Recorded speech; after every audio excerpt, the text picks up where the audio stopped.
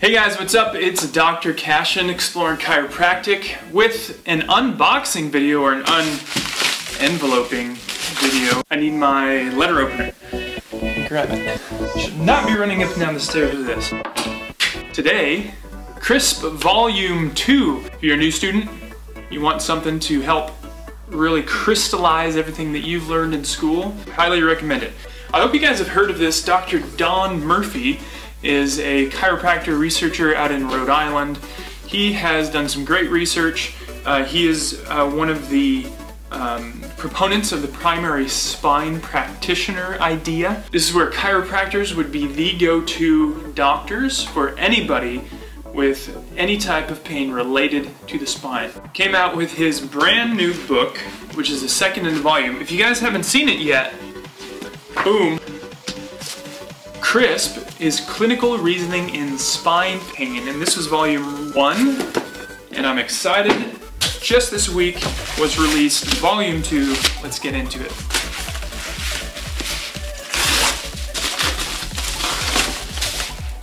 Ooh, here it is. Nice red color. Kind of reminds me of Yoakum and Rowe. But take a look at this. Whew. Volume 2, obviously, Volume 2 is on cervical disorders. It's a little bit thicker, quite a bit thicker actually.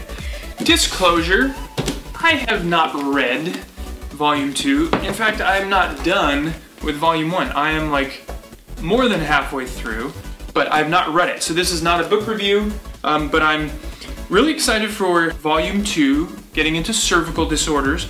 But this one also, as you can see in the subtitle, includes case studies. So this is going to be really nice. Let's take a look here what we find. Table of contents, 3 questions. It makes it really simple. Do the presenting symptoms reflect a visceral disorder, a serious or potentially life-threatening illness? That's the red flags, right? Number 1, red flags.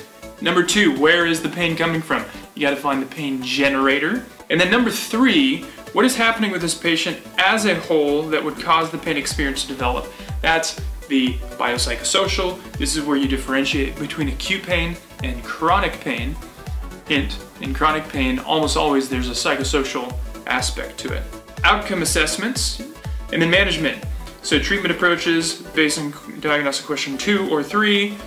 Oh good, he mentions thoracic, so that's why it's a little bit thicker here. Cervical and a chapter on thoracic disorders. And case studies in primary spine care. This is what's going to be exciting. I'm going to go check this out. 273, chapter 9, case studies in primary spine care. This is going to be cool because I know about you guys, what I didn't get out of school was putting all of this stuff together, right? We've got adjusting class over here, neuromusculoskeletal over here, we've got physical diagnosis, but really, like, what is it from end to end, from the patient first walking in to discovering, figuring out what's wrong, how good we can be at that, like how clear can those diagnoses be? When they're not clear, what do you do? And this kind of answers a lot of that. So I'm looking forward to reading these case studies. Blanks here, where we can fill in the answers to diagnostic questions 1, 2, and 3 as we read through the case study. So there is a thread on Facebook this week. A student was asking, hey, I'm graduating soon, what books should I get? What do you recommend? This came up. Crisp. And to be honest, I would replace most of the curriculum with these textbooks. Of course, you've got to have the details that we get in school. You really do. Like, I'm not saying you could get rid of chiropractic school. Introduction to spine care, all in here. Boom.